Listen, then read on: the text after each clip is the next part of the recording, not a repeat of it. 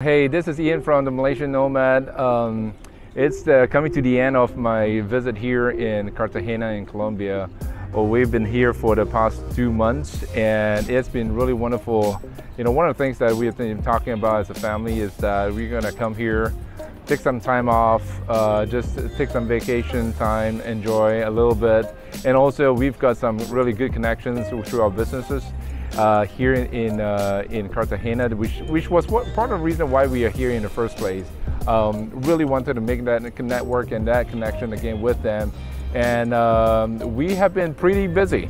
Either we have multiple meetings in a day or multiple meetings in a week and non-stop, and trying to put together a curriculum that we are trying to work on. But it's been good. But today it's going to be a wrap up on going to talk a little bit about Cartagena, what we have seen, some of the highlights that we have come across, and some of the things that you need to be aware of as if you are thinking of visiting here. Cartagena, number one, is really beautiful city.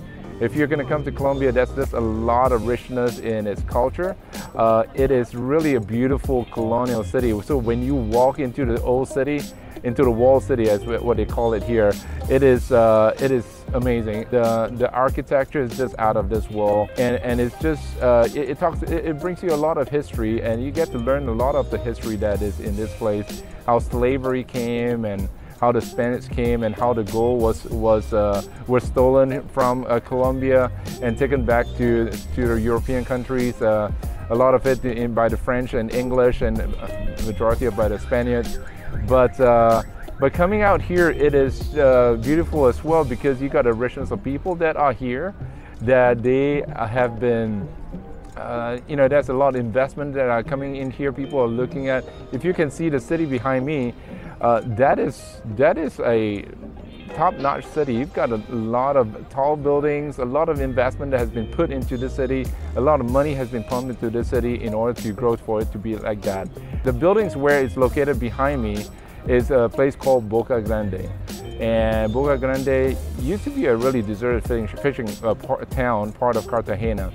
Majority of it, well, let me backtrack a little bit. Cartagena is made out of the Boca Grande, and you've got the wall city, and then you've got Manga, which is an island where a lot of middle-class folks are living.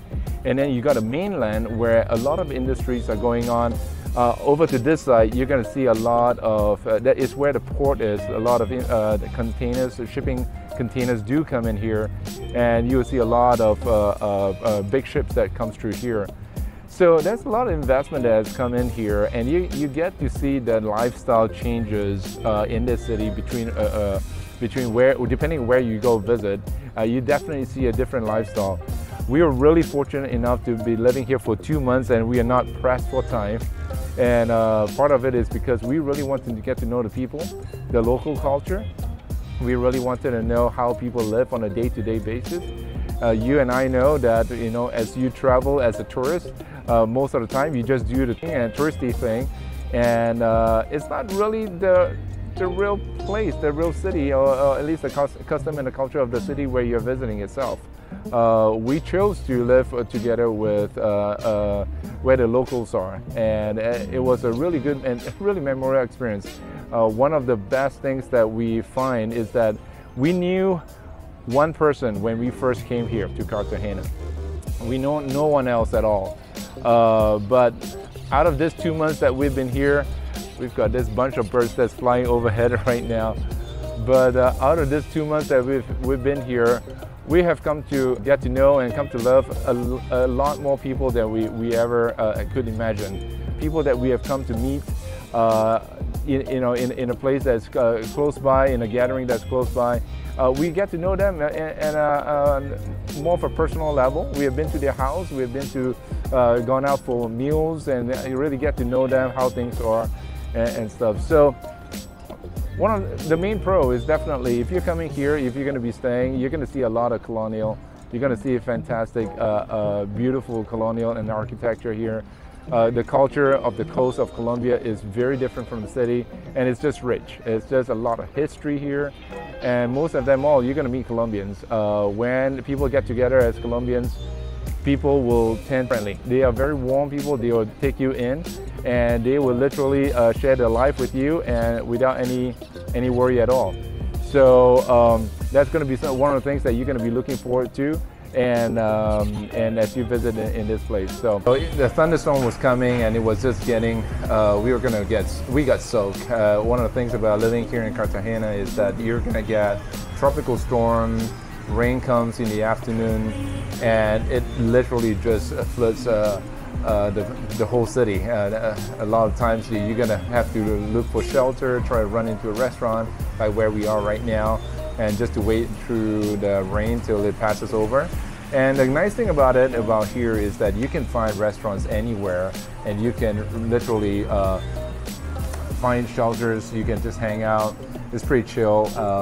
And the nice thing about here is that you can just chill out anywhere you like in different restaurants, and you literally will find good food. So one of the things that I really want to do as well is to talk about certain things that you need to be aware of in Cartagena as you come and figure out and think about visiting. There are several places that you want to be aware of how things are when it comes to accommodation. There are lots of traffic. Depending on where you live, if you're looking at Airbnb, you want to make sure that you're on a higher floor and not in a congested area. The place that we are living in right now is called an island off Cartagena called Manga. It's just a neighborhood island. It's small, really tiny, about 2.5 miles around. And you can hear cars honking. And we hear that all night long. And it was just a very specific intersection that we were on a specific road. And you want to be very aware and check on Google Maps, and you will be able to find where the major traffic is. And you want to avoid those places. Manga has a lot of quieter neighborhood, quieter blocks, and you could actually find a really good place to live and visit while you're visiting here. Other places like Boca Grande, you're going to find really good places as long as it's not on the main strip. I think that's on Carrera 2, the 2nd Avenue or the 4th Avenue. I'm not sure one of them, but again, check on the map, you'll see where the main traffic is, and that's where a lot of parties are going on, a lot of traffic, honking. It's constant honking, and you're gonna find that happening pretty much where the main drag is. But once you're off the main drag, you're gonna find a lot of quieter neighborhood and all. As we talk about traffic and all, it is very important for you, and this is going to be something that a lot of our friends here in Cartagena had told us to be aware of as well, is that when you hail a taxi, tell the taxi driver where you're going to go in general, but ask for the price. How much are they going to charge you? They don't use meters here. So make sure that you guys agree on the price before getting on a taxi. Nice thing about here is that they use Uber, which is illegal in the city of Cartagena, although it is legal all over other parts of Colombia. But as Uber, at least you can see your price, and you know what you're paying for. There's an app called InDriver here in Colombia that they developed, and it's a combination of using private cars like Ubers and taxis, the yellow taxis that you find all over around the place. And actually, once you get an idea how much it really costs, you can actually bid for a price, and it really depends on who wins the bid, and they will pick you up. So the nice thing about it is that they have InDriver, which is really good. Lastly is that I think one of the things that we struggle here is the lack of variety of food. I think that's going to be, it really depends on where you're coming from, but from a Malaysian perspective and an Asian perspective, we tend to look for vegetables, and we tend to look for a variety of noodles and stuff. You're not going to find that a lot here.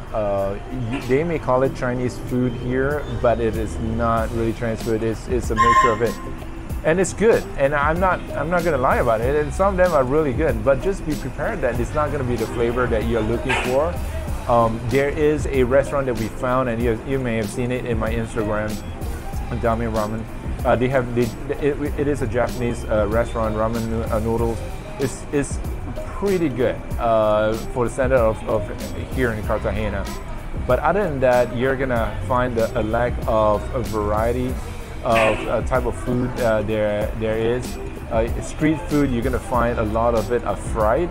Arepas, which I did in one of the videos in the beginning, fried arepas. You're gonna have fried buñuelo, you're gonna have fried pan de bono. There's a lot of fried stuff which is really easy to find anywhere. It's plentiful. You won't go hungry, let's put it that way. But if you're going to be living here, like for us here for about 2 months, it does take a toll on your system, and you want to make sure that you have some variety. So be aware of it. If you're going to be here, if you're going to be here for a longer term, there are grocery stores all over around, and you'll be able to find some variety of vegetables, not a lot, but at least with some home cooked meal, or if you're getting an Airbnb, there's a kitchen available for you. That's going to be something that will really make a whole lot of difference in your diet. So anyways, these are our 3 wins for Cartagena, and 3 areas that you might want to really consider and to be aware of as you're going to be visiting.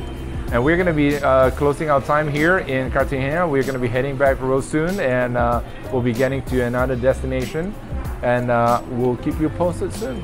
Till then, I really wish you all the best, and keep on following and click on the like button, and hopefully you subscribe on my video. Thank you so much. You take care now.